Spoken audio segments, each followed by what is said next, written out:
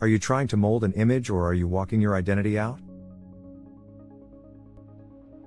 In a world obsessed with appearances, it's easy to get lost in the chase for acceptance. We find ourselves constantly striving to mold an image that pleases others. But deep inside, we know there's a void. No matter how hard we try, these superficial adaptations don't fulfill us. We were created for more.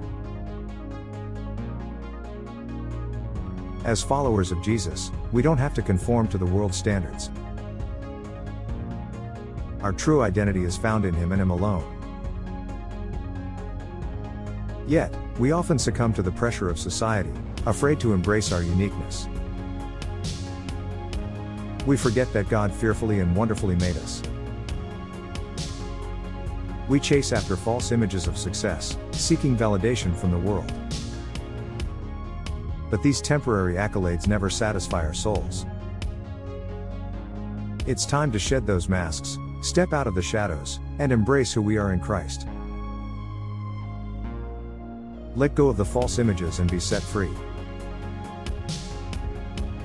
As we walk in our true identity, we become a reflection of Jesus to the world. Our love, our compassion, and our purpose become a testimony of His grace.